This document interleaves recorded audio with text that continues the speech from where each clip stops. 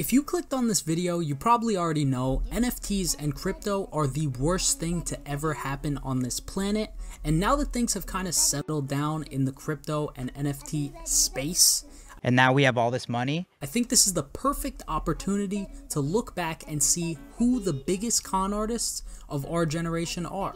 This video will trigger you if you watch or follow some of these people, so I do apologize in advance, but the fact of the matter is, I got paid money to promote a pump and dump.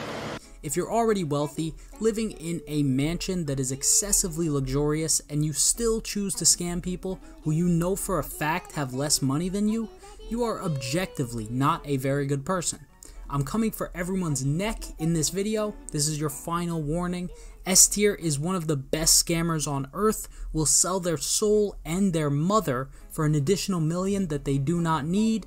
F tier, you at least have some sort of morals, some kindness, maybe even a tad bit of integrity sprinkled in there. So first things first, let's start off with the most notorious of them all, Logan Paul.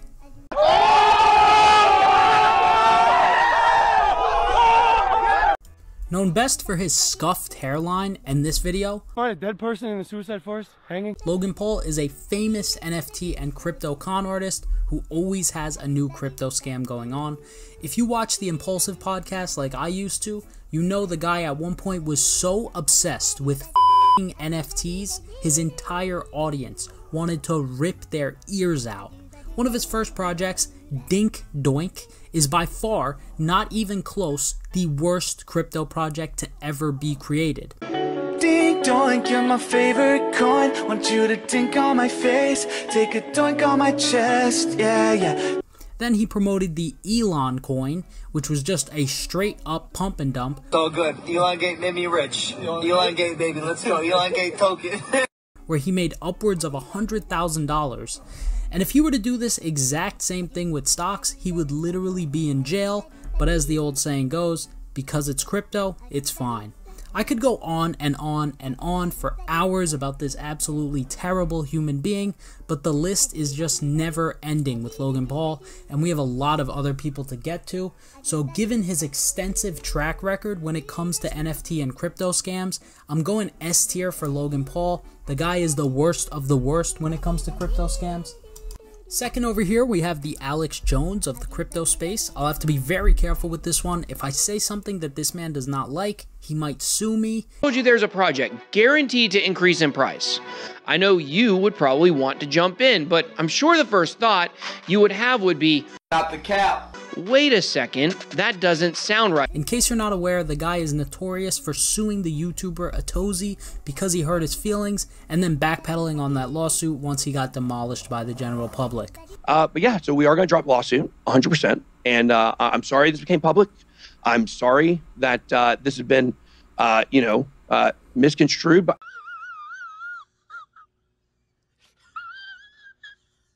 all this guy really does is talk about crypto all day, which is mind-blowing to me. It's even in his name. I cannot imagine doing what this man does on a daily basis. I mean, I wanted to just cease existence just doing research for this video. I gotta give him some credit for the consistency. He's also probably the least popular person on this list, but he is a pretty handsome dude, so I'm going A tier for BitBoy Crypto. Third, we have the GOAT, Lana Rhoades, known best for her podcast 3 Girls 1 Kitchen and her incredible NFT project, CryptoSys. Basically, she promised a bunch of stuff with this project, delivered on absolutely none of those promises, then spit in the face of all of her incel followers because they were apparently too toxic, yet she made well over $1 million from this rug pull. If anyone wants to be toxic to me for $1.5 million, let me know. I'd be more than happy to participate. I wasn't able to do my job because my anxiety got really, really bad. And then, when she got called out for her disgusting behavior, she tried to make the conversation about the Ukraine war. And it's obviously horrible what's going on in Ukraine, but it has absolutely nothing to do with Lana Rhoades and her scamming her fans. Possibly the most obvious strawman argument I've ever seen. And then, after absolutely rugging every single person who invested in this trash project, they then decided to use the CryptoSys Instagram to shill another garbage NFT project. I cannot make this up. I was gonna put her in the B tier because she only did this once to the best of my knowledge, but after the Ukraine thing, plus the fact that she promoted stick dicks with Jake Paul, we're gonna have to go A tier for Lana Rhoades. She's not at that Logan Paul con artist level. I think she's closer to the BitBoy Crypto. The consistency is not there, so we're gonna go a tad bit lower. Next up, we have Aiden Ross. How one can get rugged by a dude with a chin strap is just mind-blowing to me. He promoted a crypto coin called MILF token. By the way, that MILF token shit I did a while back, I already told you guys, don't buy that shit. I got paid a bag to do that shit. Like, I don't give a fuck. I hope none of you guys actually bought it. Yes, MILF token. I don't understand how you buy MILF token and expect not to get rugged, as if getting tipped to play video games and being sus on camera was not a good enough source of income.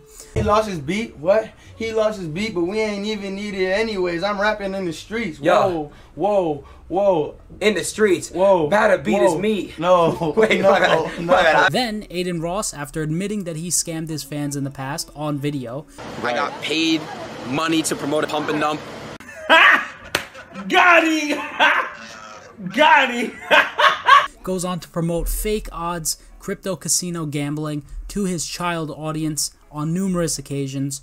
All that being said, we're going to have to go S tier scammer for Aiden Ross over here. Next up, we have Justin Bieber. I actually am a huge believer, so I might be a little biased here. So he was involved with the project called The In-Betweeners, which was pretty depressing to do research on, I'm not gonna lie. The original mint price was 0.45 ETH plus gas. I do not know what gas is in this context, nor do I care enough to find out. From what I can tell, the project does not seem to be a complete rug, although the prices of these things have dropped significantly.